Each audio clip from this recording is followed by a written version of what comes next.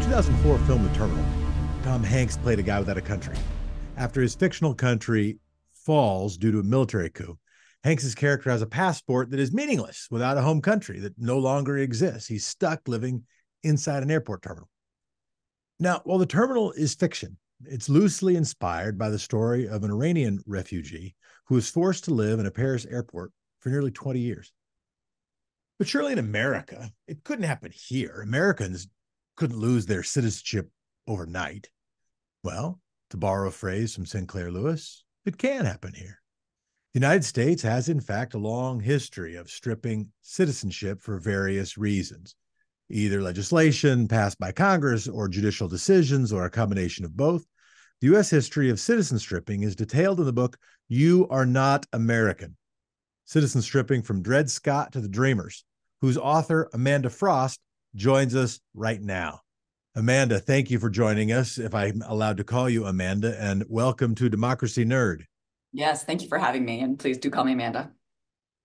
Citizen stripping. I have to say, as someone with, born here privilege, not just white guy privilege, but not just naturalized citizen privilege, citizen stripping didn't sort of seem the thing that even crossed my mind sufficiently, but also didn't seem like the sort of thing that should occur in a democracy. There's a lot of discussion about how hard it should be to get citizenship, but there isn't that much discussion about what it takes to lose it. How did you get in on this? How did you start digging in? Yeah, I think what first made me interested in this topic and really shocked me was learning that for about 20 years, starting in 1907, U.S. citizen women, native-born women, people born in the United States, lost their citizenship automatically upon marrying a non-citizen.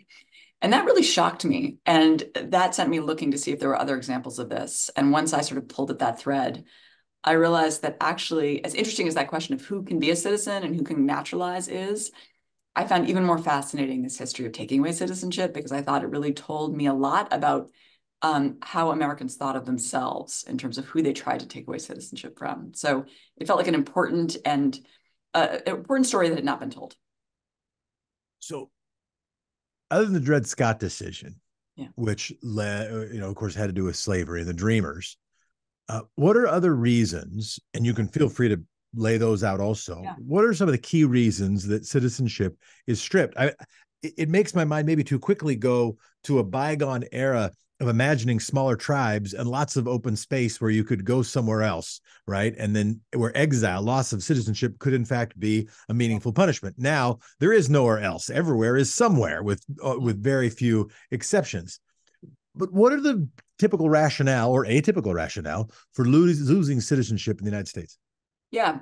So I will talk a little bit about Dred Scott because I think it's so foundational. And I will also say it wasn't always about deporting people, because taking away citizenship is also taking away key rights, like the right to participate in the democracy. And sometimes that was the goal. More than getting rid of the people, it was a proxy for taking away rights such as to vote or to hold office.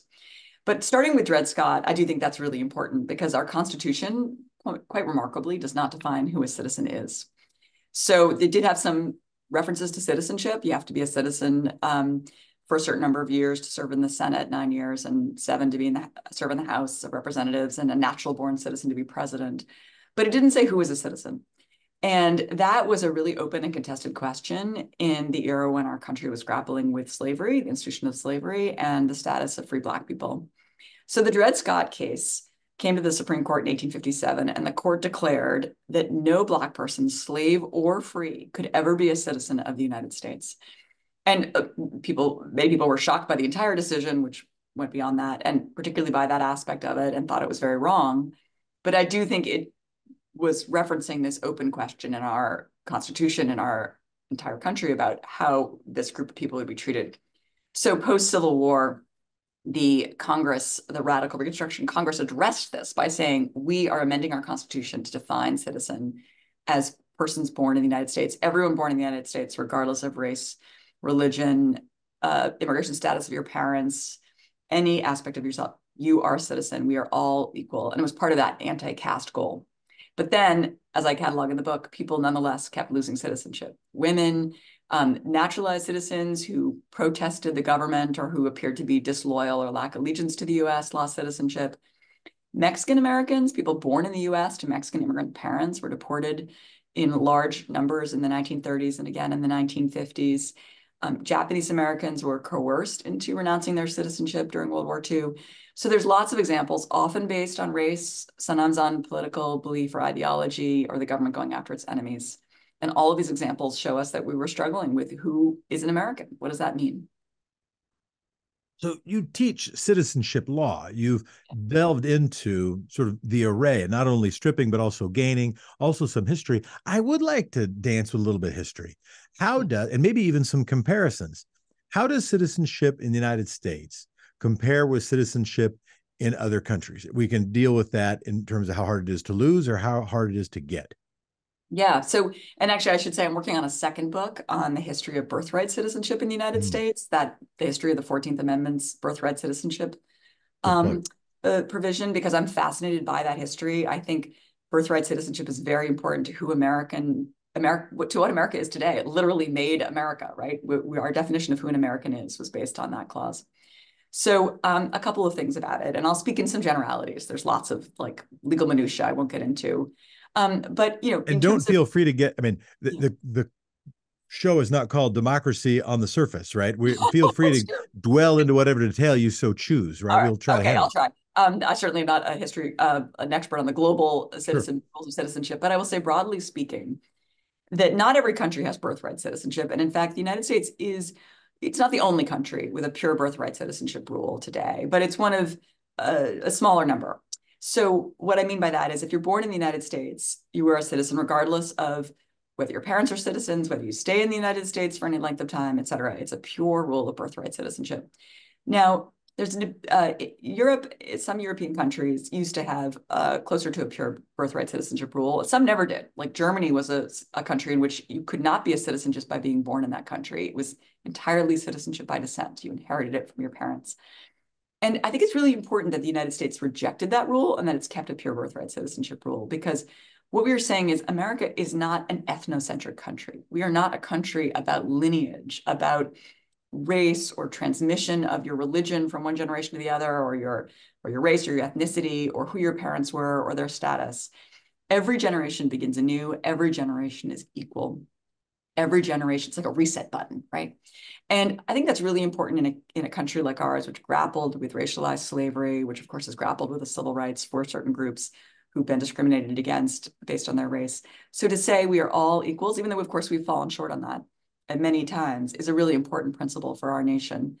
And as it extends to today, I would say what I was interested in as I researched this book was the fact that Americans, if you ask them about, you know, what the Constitution says, a lot of people are a little confused, but a huge number of people, like I think it's close to 90%, correctly say that they know the rule that if you're born in the US, you're a US citizen. I think it's like part and parcel of our understanding of what our nation is about, that we are about the fact that residence here, being here is what matters, not who your parents are. And as I said, that is quite different from the rules of many other countries where if you're born in the country, you have to live there a certain number of years before you're a citizen, or it turns on who your parents are. And we've rejected that. So, in terms of the habit of stripping, were there times that have had more stripping, less stripping? Obviously, I'm sure the answer is yes. Any, and does it follow any particular trend, or is it sort of happenstance? If you were going to bend an arc of this history, would it bend a particular direction? How could we understand this story? Yeah. So it's changed over time. So I'll just give a little bit of the sort of background here. I think our views of how we could take away citizenship, the government's view of taking away citizenship has changed over time. So I see Dred Scott as a citizenship stripping case. It's a case in which the Supreme Court in one decision said over 4 million people, that is both slaves and freed Black people in 1857, could never be citizens. And that had not been so clear, but the Supreme Court tried to make it clearer. And of course, we went to war in part over that decision, but really over the institution of slavery. And then emerging in 1865, we had a situation where there were two groups of people who were not citizens. We had all the newly freed slaves and the free Blacks living in the US, over 4 million people. They were not citizens because Dred Scott said they weren't. And while slavery was abolished, citizenship had not been established yet for that group. And then we had the slaveocracy, as they were often called by the Reconstruction Congress, the members of Congress who, the members of the Southern leadership who had voted to secede and who had led the secession and led the Civil War for the Confederacy, they weren't citizens either. They had lost their citizenship rights. And Reconstruction Congress decided we need to make sure that this free Black population becomes citizens, and in fact, that all people do. And they recognized that immigration was going to be a force in the United States, building our nation as it always had been, including immigration of non-white people. And it said, we want all of those children of immigrants to automatically be citizens too. This was part of the debate they had in 1866. So that created this rule of citizenship. But then as we saw the retrenchment, we saw Reconstruction fail in many different ways. We saw many forces fight against citizenship and try to take away citizenship. And I'm happy to walk through those, or if you'd like me to continue, or if you have a question to guide. I'm enjoying it. Please continue. All right. So I see the first and most important case, and one I wish more people knew about, as being in 1898. And this the backstory to this case is fascinating. So a man named Wong Kim Ark was born in San Francisco's Chinatown in 1870. So he was born an American citizen under that birthright citizenship clause. His parents were Chinese immigrants. And in fact, they were barred by federal law from naturalizing, so they could never become citizens. And they eventually traveled back to China. But Wong Kim Ark remained in the United States. And he would occasionally go to China and visit them. And in fact, he married a woman in China, in part because he was barred by our anti-miscegenation laws for marrying a white person in the United States. And there weren't that many Chinese women, women of Chinese ethnicity in the United States. And one day when he was about 24 years old, he was coming back into the United States, one of like 3 or 4 trips he'd made. And he was picked as the test case because the US government, the federal government, decided that it was going to argue that the children of Chinese immigrants were not citizens. And this, of course, was part of an overarching anti-Chinese animus. And the Solicitor General of the United States, who led the way, was himself the former owner of slaves. He'd fought for the Confederacy. He was really refighting the Civil War when he brought this case. And it was a close case. And there was a real question how it would come out. And in fact, it was a remarkable position the US government took. It took the position because it couldn't, based on the Constitution, only target the children of Chinese immigrants. So it took the position in the Supreme Court that all the children of immigrants were not citizens of the United States. If they'd won that case, think of how that would have changed our country. And in fact, they put off the oral argument until after the elections because it would have destabilized our entire democracy. Who could run for office? Who could vote if all these people weren't citizens? The Supreme Court rejected the government's argument, although it was close. It was a close case. It wasn't an automatic win, and it took over a year to decide. And I think of that as foundational. But following on from that, the federal government didn't give up. We saw in 1907 the law passed that said if you're a woman and you marry a non-citizen, you automatically lose your citizenship. And the woman I profile here in the book is a woman named Ethel Mackenzie, who had fought as a suffragist for the right of women in California to vote. And California women won that right before the rest of the nation got it in the 19th Amendment. And she herself then went to cast her vote and was barred because she'd married a non-citizen. And she fought all the way to the Supreme Court, but she lost 9-0. And the Supreme Court said, you chose to marry a non-citizen, and that's basically, your fault for doing that. And therefore the consequence is you lose your citizenship. I'm happy to say that shortly after women got the right to vote in the Constitution, they of course gained enormous political power overnight. Eventually, a woman was elected to Congress, one of only 6 at the time in 1928, named Ruth Bryan Owen. She herself had at one point lost her citizenship because she'd married an Englishman. She was incensed by this. And when she got to Congress, she helped change the law for the nation and make sure women didn't lose their citizenship or the right to vote. And we could see the pattern follow from there. We see the way Japanese Americans were treated during the Second World War as not real Americans, right? We see the way Mexican Americans similarly were treated. And we see the way really people who were fighting for labor rights in the US were targeted. So I will say eventually the Supreme Court stepped in and said, you can't do that. And today citizenship stripping still happens, but it looks very different, as we can discuss. So I want to stick with that time period, right? Yeah. So on the entrance to my downstairs bathroom is 1906 in tile. My house was built either in 1906 or 1908, depending on which book you read or which city record you listen to. And it could have been both, right? It could have been started in 1906 and they first moved in 1908. Who knows? Yeah. But it has made me perk up my ears a little bit to that time. Yeah. I visited Barcelona, and that was around the time also when Gaudi was disrupting architecture in the world. In Yeah. 1904 is when St. Louis had their World's Fair. 1906 is when Yeah. Italy had theirs. That I've thought about this time, right? Yeah. That in the midst of the United States is the progressive era, that a different political movement is happening in Russia, and and I've and I wish I could take all of the facts and plug it into my own AI brain, which I do not have, and sort of connect all the dots. There were over 1 million people who moved to the United States. You talk about how much history would have changed. Like the much of the growth of America, much of what America put America in the position to become a world power and to compete in World War II in the way it was, and to become kind of the unleashed dragon that it was in World War II, was because of these waves of immigration that were happening at the first part of the 20th century, at the very end of the 19th century. Is my cocktail napkin historical understanding. What was spurring? So correct me on any of that, of course. But what was spurring those Yeah. ways? We had better boats? Was it that people were paying more attention? Was it the advent of radio, so people Yeah. were like looking around more? What was going on that was spurring this in immigration? Yeah. So of course, a number of different forces, and that's America is a nation of immigrants. At least that's I think. While at times we've been more or less welcoming, we tend to think of ourselves that way, and I think it is an accurate depiction. And certainly during the era you're describing, the statistic I like to repeat is 1/4 of Ireland migrated to the United States. That was between 1845 and 1952 because of the Wow. famine. Immigrants came in the era you're describing too at the turn of the 20th century in large numbers.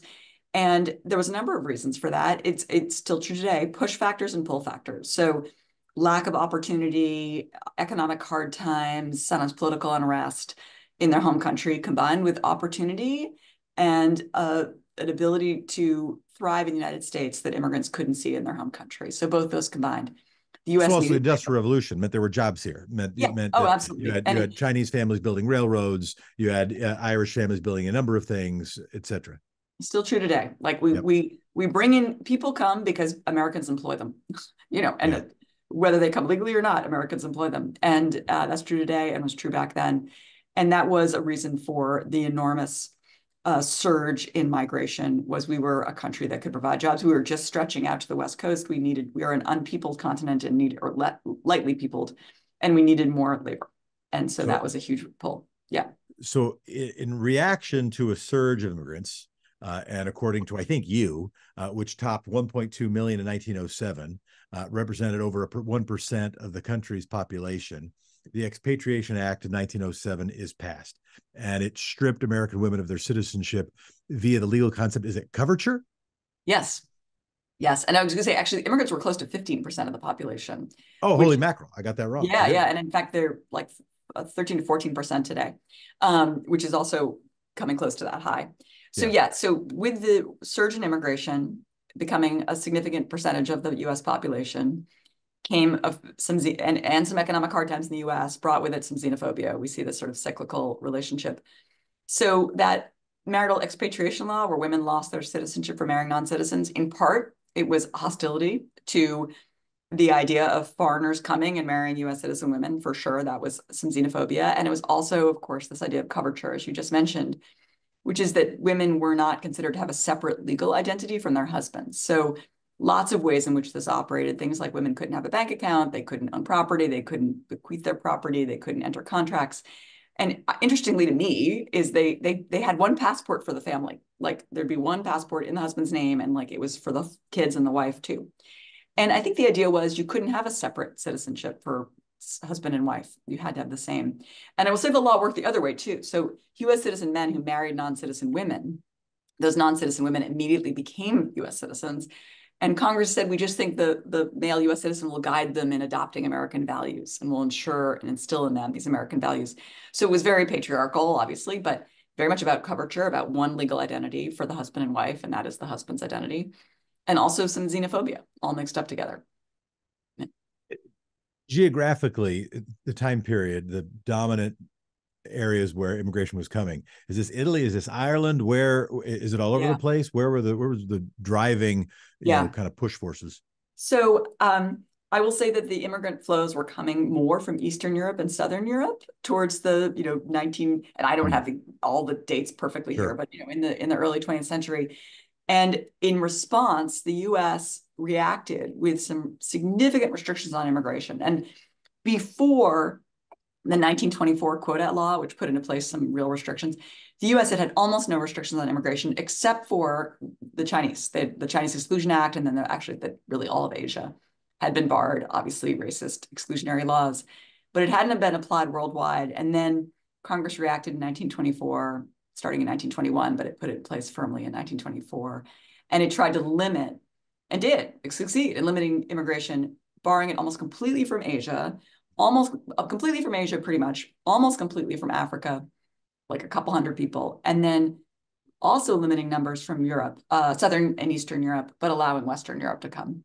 So that was, of course, trying to sort of, people always said the US was better 30 years ago, they said in 1924, and they wanted to bring back the US's demographics to what it looked like 30 Well, they years wanted to make America great again. Exactly. Everyone always thinks 30 years before was the best time, although I don't. But well, I will tell you, I was more athletic 30 years ago. Like yeah, I think many of us probably do have nostalgic memories of 30 years ago being pretty cool, right? Yeah. Even when we're 35, 5 years old, it's pretty fun, right? When you're 55, 25 is pretty great. All right. So, and I looked it up. So, of course, I should have thought of it. This is time of like a lot of Polish, like, Austria, Hungary, Russian, and Polish immigration. We start getting Polak jokes, right? Around the beginning of the century. All right. Thank you. This is helpful to me. I like connecting the dots in my own darn brain. All right. So I want to ask about what more it meant for women to lose their citizenship under the Expatriation Act. You had an example. I think it was Lillian Larch. Yeah. So there was a number of consequences. I already mentioned Ethel Mackenzie, who fought for the right for women to vote, could not vote herself after she married a non-citizen because she was not a citizen. So it affected political rights. Lillian Larch was one of the examples of people who really deeply suffered because she had come into the United States, had been a US citizen, married a non-citizen, lost her citizenship, and she was impoverished with, I think, 5 children, if I remember correctly. And she did get deported because, of course, you lose your citizenship and you don't have the right to remain. And she was deported because the US didn't want to, they said not a citizen and a drain on our state, our country, and we don't want to use our social welfare network, limited as it was, to support her. So she was deported, and no one knows what became of her, but her situation was dire at the time that she was deported. Her husband, I believe, had died. And she was, a non-citizen suddenly in a country that she'd always thought of her own. She was born in the US. And there's other examples like that in the book, including of women who had all of their assets seized because they'd married a German. And then in World War I, of course, Germany was an enemy, and their assets were seized under federal laws that allowed the government to seize the assets of enemies. And suddenly these US citizen women were viewed as the enemy because they'd become German and were no longer American. Some of them were outside the US trying to get back in and weren't allowed back in because they'd married non-citizens. So, and this was a turbulent time, right? World War I, where they were in danger and couldn't get back to their country.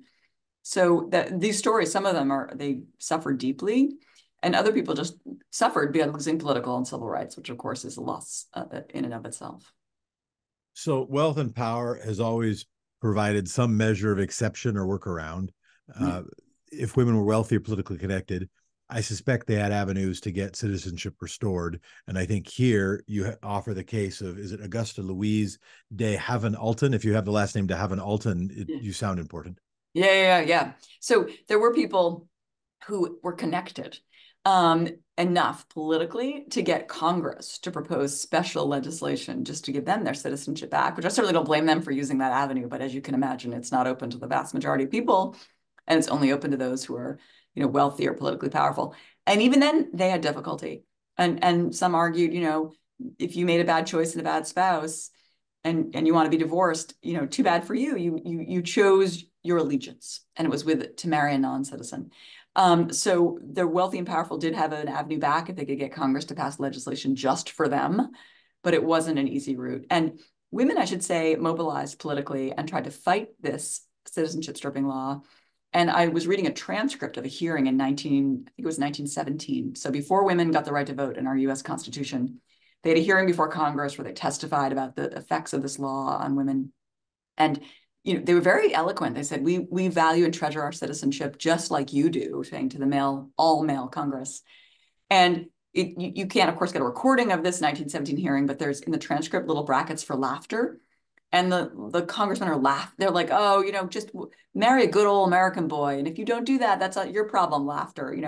What's interesting to me is like less than 5 years later, right after women get the right to vote, suddenly Congress is tripping over itself to repeal this law because women have political power. And it just shows you that the lesson there is give people political power when you want to ensure their rights are protected. Because suddenly Congress said, this is an archaic and terrible law. However, they only repealed it in ways that affected white women or benefited white women at first. It took a while before it was, and I could explain some of the details of that, but the way in which it first worked was white women who married white men kept their citizenship.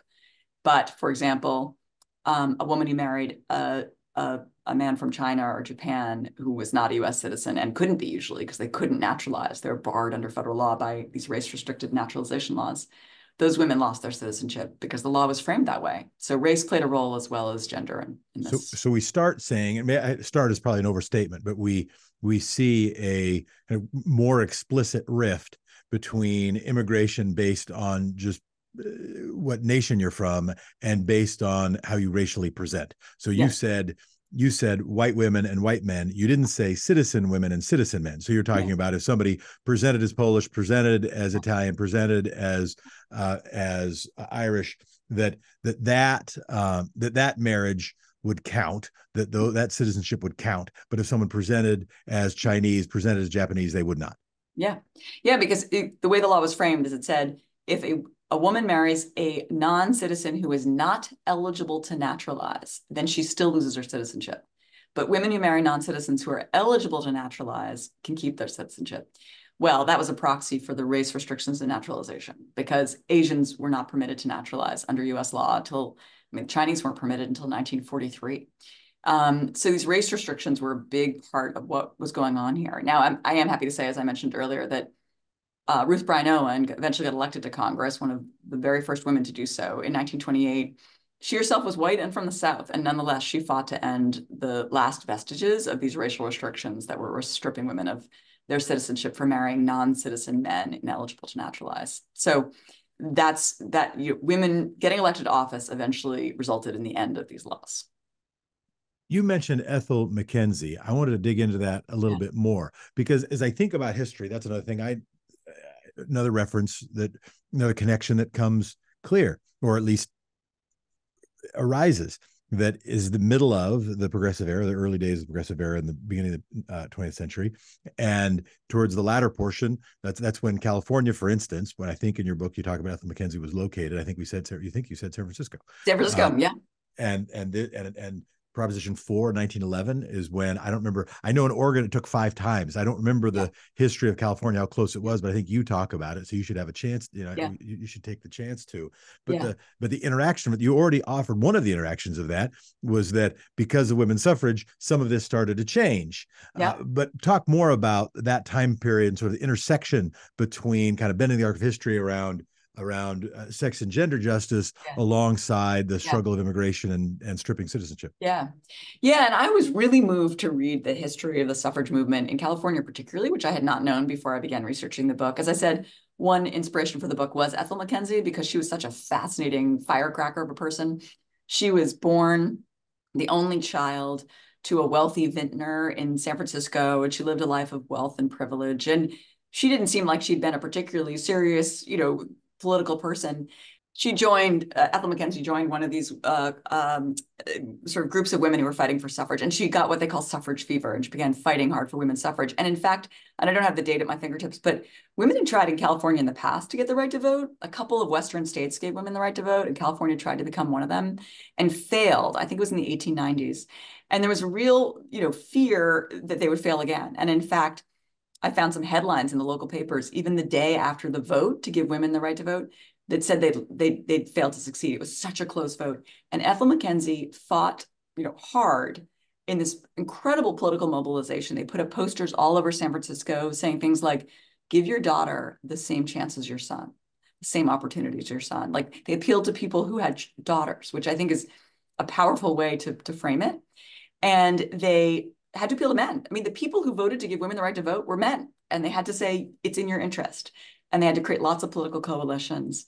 And they, as I said, came so close to losing that, in fact, some of the headlines of the papers the next day were women didn't win the right to vote. But when they finished the counting by razor thin margins, women had won the right to vote in California. And that led the way. We would not have had the 19th Amendment, at least when we did, without California women helping to vote it into effect, and mobilizing for it, which happened about a decade later. So she was part of this vanguard of women. And I was so impressed because they fought on every level for years in every way they could. And it reminded me that's how political change happens. You have to, it's not some big sweeping moment. You have to fight like tooth and nail for years. And as I said, then she herself tried to vote and was barred by this citizenship stripping law. And then she fought that. So she was a marvel. And by the end of her life, she did get citizenship back. And I was happy to see that and sort of the happy ending there. And there is now a Mackenzie Vineyards in about 2 hours outside San Francisco. I don't know if it's the same Mackenzie, but it was first established by an Everett Mackenzie who was born in 1895. So it seems like the odds of there being some familiar relationship, at least for non-zero, might not be related or not, might be related or not. Yeah.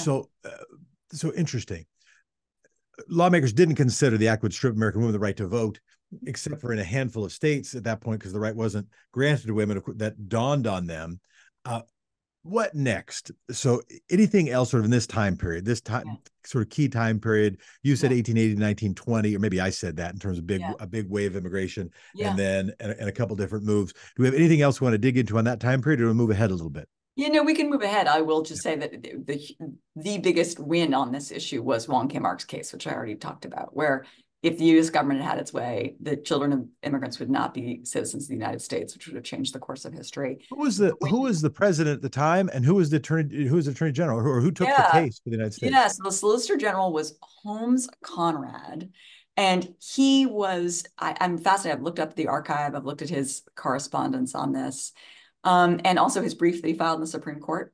He argued that the 14th Amendment to the U.S. Constitution shouldn't be read to give birthright citizenship to the children of, he wanted to frame it in terms of the Chinese, but he couldn't, because the law, the Constitution was written in broad universal terms. So he had to say non-citizen parents who have children in the U.S., their children aren't citizens.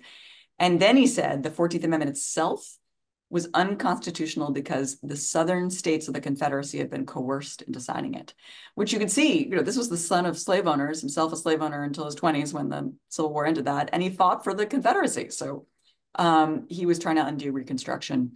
And, he failed, but as I said, it was a very close vote, and it was a moment where we were abandoning Reconstruction as a nation, and there was a lot of cases in the Supreme Court that were lost. So Plessy versus Ferguson, which established that Jim Crow was permissible, that separate could be equal, and equal protection under the 14th Amendment didn't bar Jim Crow segregation. That case was 1896, and then in 1898, Wong Kim Ark wins his case and establishes birthright citizenship for the nation, or maybe reestablishes it because it was in the Constitution. And so this is the McKinley administration, yeah? It's funny, I'm not remembering off the top of my head who the president was. It's because it's shortly thereafter that Teddy Roosevelt, because McKinley dies, and it wasn't Roosevelt. So I think it's. Yeah, that's my. I did a report. Of course, I did not cover this case, but when I was in fourth grade, I did a report on William McKinley. So after the report, I was convinced William McKinley was the greatest president in history, just because that was the president I happened to do a report on. And the books you read when you're in fourth grade about presidents, they're very laudatory. They do not cover any disagreement about economic policy or national policy. But and now I have a different view of William McKinley. Well, actually, it's interesting because it's true that McKinley was president starting in 1897, I believe, but the case started earlier. Did he? No, okay. I wonder. Oh, no, I was wondering. No, I was wondering if this case started earlier. I was guessing what you were going to say next. It absolutely did start earlier. So the question is, I don't think it was a presidential initiative. I'm going to dig more as I write it. So Grover Cleveland, I believe, was the president when the case started. But I think the case was the brainchild of a couple of different people, but not particularly motivated by the president. It was, and if it was a Southerner, that it could have been anybody, right? A Southerner that was split. All right. Well, that's interesting. So we move forward from that era. What's sort of the next era of citizenship stripping that we should be looking at? Yeah, so a couple of different things happen in the 30s. The first is this first Red Scare, this concern about communism. But in the book, I first of all tell the law through these stories of the people affected using their voices. It's not meant to be a legal history for academics. It's meant to be a book accessible to a mainstream audience and primarily told through the voices of people who lost citizenship and the fight for citizenship. And so in the 30s, there was this fear of, this Bolshevik communist revolution, of violence, of violent takeover of the U.S. government. And I will say, I try to be sympathetic is the wrong word, but I try to sort of put yourself in the shoes of a nation that's undergoing the Great Depression with breadlines and starvation and dire time, dire straits financially for so many, and a sense of society unraveling. And I think there was some genuine fear. But the way the government reacted to this was to say that people that were fighting for the rights of workers, in particular, labor leaders, that they targeted them for denaturalization. So these are folks who had become citizens through the naturalization process. And that process had you to swear allegiance to the United States of America. And the government, if it found a labor leader who was a naturalized citizen, would then look back and say, okay, well, but you must have lied when you said you had allegiance to the United States if you now are affiliating with the Communist Party or claiming any sympathies with anyone who's outside the United States. And so we've decided you really lied when you said you had allegiance to the US, well, you naturalized, and therefore we use that to take away your citizenship. And so that was one strand of citizenship stripping in the 1930s. And then also motivated by the Great Depression, the government, particularly out in the West, a lot of the book takes place in the West, had a policy of rounding up and deporting, either coercing or sometimes forcing families of Mexican immigrants, perfectly legal immigrants, and their native-born U.S. citizen children and sometimes U.S. citizen adults to leave the United States because the idea was, I think it was like real job, real Americans should get the jobs. And of course, these people weren't viewed as quote unquote real Americans. So that was another all sort of Great Depression focused loss of citizenship during that era. What should define citizenship? I've left to so much of the discussion now is the liberal-minded person sees the reaction to immigration now, which is mostly that reaction is from the southerly border, right? It includes Italians, Irish people, right, Polish people who are now saying no, not from the southern border. It smacks a little bit of the reaction to Chinese immigration, 100 years ago, and so it is become an argument that I haven't listened to a thought, and this is my fault, not the discourse's fault, but it's a little bit the discourse's fault. I haven't heard many thoughtful discussions around immigration, including the essential question of what should define citizenship for a while, because either I'm hearing something that sounds pretty close to send home, Mexicans and people from Ecuador, or it's people saying that's racist, stop saying that. And the discussion doesn't get that much deeper. That said, there is a country, if it has borders. If it doesn't have borders, right? If Donald Trump said it, well, if you don't have borders, you don't have a country. There is still this question, like if you touch your finger on the land, are you a citizen? Do you have to earn it in some way? Can you lose it? It's sort of interesting to me that we don't have a tradition of losing citizenship if you were born here but committed a crime. Right? You say no, like here's where after five big crimes, you're not an American anymore. That somehow conduct is not the thing that defines citizenship in this country for the most part. Right. But if you're born here, it does. And I understand most of this is decided by political decisions at various points with various rationale as they happen, right? It's as much happenstance as it is ideology or theory. But you've been dwelling on this now. I don't mean in this discussion, I mean in your career for a while. And I'm genuinely fascinated about your own thoughts about what should define citizenship. Yeah. And these are really hard questions. When I got into this field now decades ago, I had this sense of like, well, this is a contentious area, the immigration portion of this, but I'll come to a conclusion of like what the best policies are. And while I do have some ideas about how things could be improved, because boy, do they need to be improved. I have no clear, I mean, this is really difficult and a real dilemma for the United States right now. So some of your question goes to immigration. I'll start with your last question, which is, what should define citizenship? So as I said, I'm writing a book on birthright citizenship because I think it's so essential to who we are as a country. And I will say that while we can debate naturalization and immigration, and there's lots of interesting debates there, I think the history of the United States strongly supports, really requires us to have this birthright citizenship rule we put in place for a couple of reasons. One is because of our history, because of the idea that we rejected people and wanted to have them live among us as a permanent undercast, class, or caste. And I think that's what we've been rejecting. And indeed, it's sort of foundational to who we are, right? It was we, the United States of America, break apart from England because we are not going to be governed by a king. We are going to govern ourselves. It's consent of the people. And the government can't choose its citizens. The citizens choose the government. And we are going to all be equal, right? That's also in the Declaration of Independence. We are all created equal. And so that's also essential that we all start off at the same level playing field as citizens.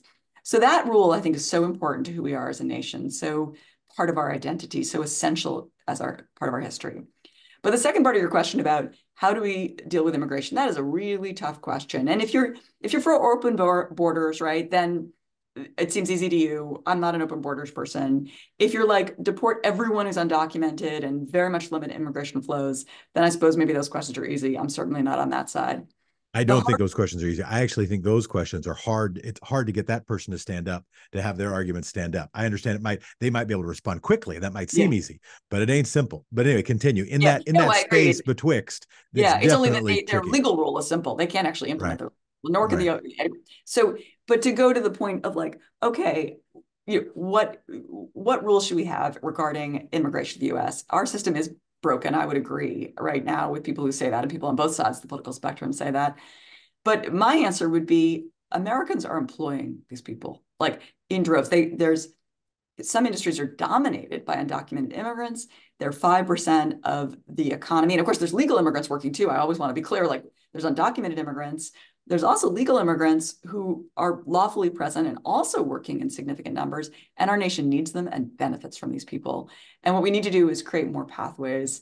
We only have 140,000 green cards we give out based on employment a year. That number was set in 1990. That was an entirely different country economy back then. We need updated numbers that allow more people to come and work in the United States legally. And that will protect them. It will protect Americans who work alongside them.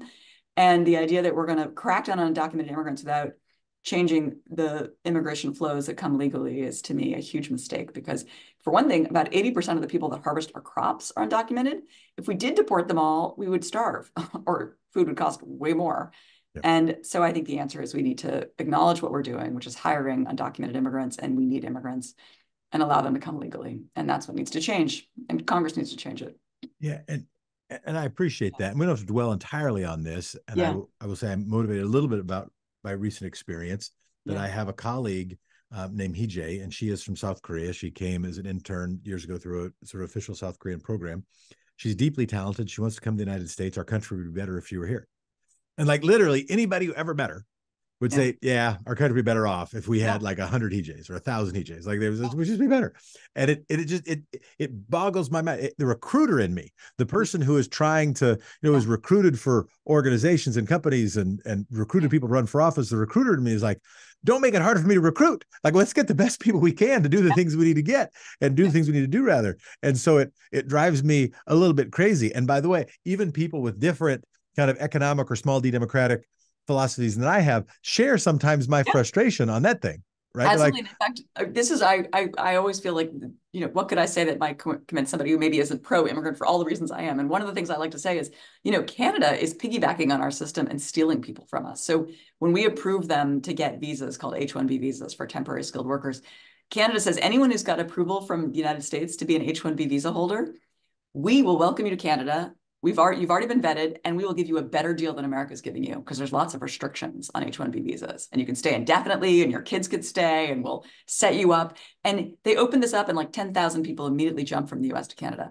We're going to lose the race for immigrants, and we need them in part because we're not reproducing ourselves. Our native-born population, the children of the native-born are slowing in numbers, and we're an aging population, and we are going to be competing and fighting for immigrants. So even if your approach is purely economic benefit, no interest in humanitarian needs or diversity, no moral compass, really. No moral compass at all. You should want immigrants, and we're going to lose out. America will if we don't change our tune pretty soon. So let's dwell on this for a little bit, because again, these are my conclusions based on thin historical understandings, Yeah. which I nonetheless hold very strongly.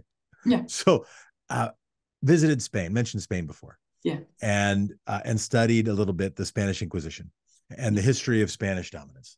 And one of the things that I don't know if it surprised me, but I took note of, was that the strongest times of the Spanish Empire were, and not coincidentally, simultaneous to when rather the relations between the government of Spain and the Jewish population, the Muslim population, were at their friendliest.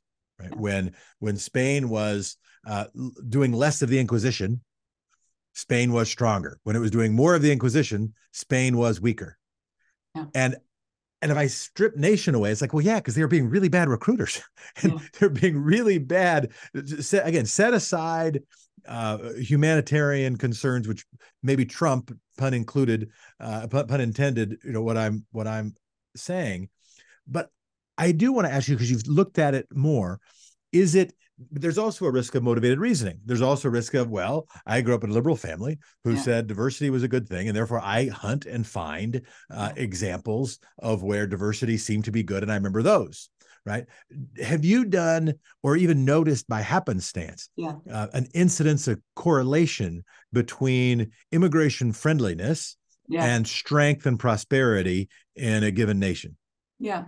So, I mean, that is more of a sort of economic analysis. So I am not an economist, but I've read plenty about their studies, and they're included in my immigration casebook I teach from. And the mainstream economist view is that immigrations benefit the United States. Now, I haven't studied sort of worldwide how, there are various effects of immigration, but I will say the economic view is that immigration benefits the United States. But if anyone's going to suffer from immigration, it is the very lowest on the socioeconomic ladder in the United States. Some of those people are economically harmed by immigration, even though the country as a whole, the pie is bigger with immigrants, but some people lose out. And so, of course, we should redistribute wealth with the form of support that comes from immigrants. We should make sure those Americans don't suffer. And I'm very aware of that. As I said, I'm not an open borders person. I wouldn't, I would fear for the jobs of some Americans if we didn't have some restrictions. But on the whole, the mainstream economic view is that immigration benefits the United States. In fact, I think it's our superpower. Like, you look at who the Nobel Prize winners are. They often live in the US and they were born elsewhere, and they came here because we have the strongest universities, the research platforms for them to be here. When you look at who's running the tech companies, they're usually not the immigrants themselves or the children of immigrants. But those people, you bring them into the United States, they are born citizens. We, the United States, integrate people very well, better than Europe. It's something we do better, in part because of birthright citizenship. They flourish in our country and become the leaders of technology, the leaders of industry, they're the drivers, the economic drivers. It's our superpower, and yet we're trying to kill it. That's my fear. So before anybody, people should double check this research, because it was done hastily through the interwebs. But it says here, according to the American Immigration Council, that 44.8% of Fortune 500 companies in 2023, equating to 224 companies, were founded by immigrants or their children. Yeah. Well, and I should add, because sometimes people don't realize this, as I was saying, like 14% of our country consists of foreign born, of about whom half of those people are now naturalized citizens. Also, another 10% are the children of immigrants. So 25% of our nation are either immigrants or the children of immigrants, meaning the immigration laws and policies that are in place today have crafted a quarter of our nation, and they remake our nation a year, decade after decade.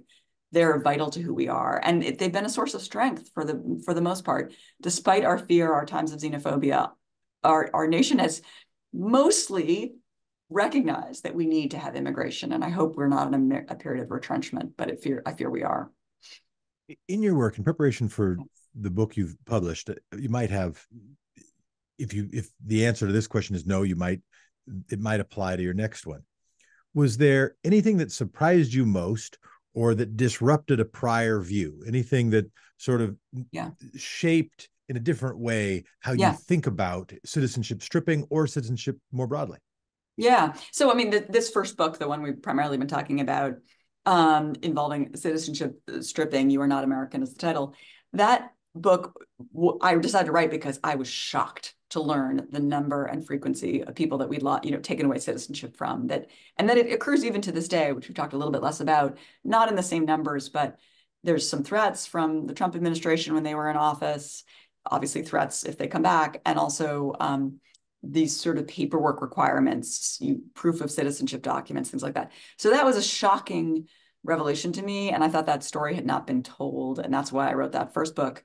The second book, the book to come on birthright citizenship, what motivated that was actually much more positive. In some ways, it's like the sunny side of the earlier book, because it's my view that birthright citizenship is in the United States is different from what has come before in any other country. It was uniquely American, invented to solve the American problem of slavery, and born of the Declaration of Independence and our founding values. And it's essential to who we are. And I wanted that story to be told, in part because there's some threats to it. I mean, Trump and some other people have said the children of undocumented immigrants shouldn't be treated as citizens. That's wrong legally, wrong morally, and I think at odds with our values. So I wanted to tell that story in a way that resonated. Well, if we have a chance to talk when the new book comes out, does it have a title yet? I think Born in the USA, how All right. birthright citizenship made America American, something like All that. right. We got to get Springsteen. We got Springsteen. Yeah, exactly. Do the opening act at some New York spot. I don't know, New Jersey spot. We have been talking with Amanda Frotz, professor at the University of Virginia Law School, author of You Are Not American, Citizen Stripping from Dred Scott to the Dreamers. Thank you for your time, Professor. Thank you, Amanda, very much. Thanks for your work, and thanks for being a democracy nerd. Thank you so much for having me. I really appreciate this opportunity.